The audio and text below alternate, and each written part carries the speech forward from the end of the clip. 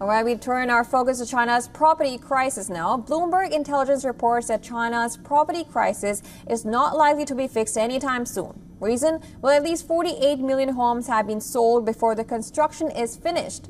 Now developers are finding it difficult to find the funding to finish these unbuilt homes.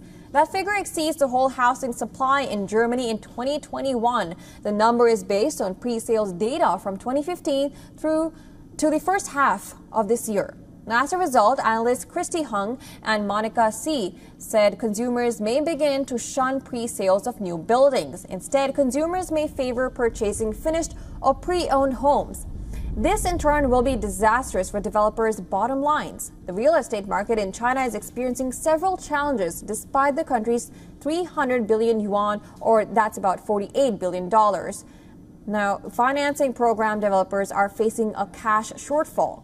July saw a further 19.7% drop in new home sales. The lack of construction labor is also weighing on construction. The country's aging population is another reason.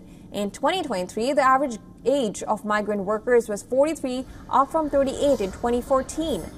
The percentage of workers beyond the age of 50 increased to 31% from 17%. The proportion of workers under the age of 30 has dropped by half, from 34% to 17%. This is partially driven by wages below the national average. According to a Bloomberg intelligence analysis, the number of construction workers peaked at 61 million in 2014 and has subsequently fallen by 25%.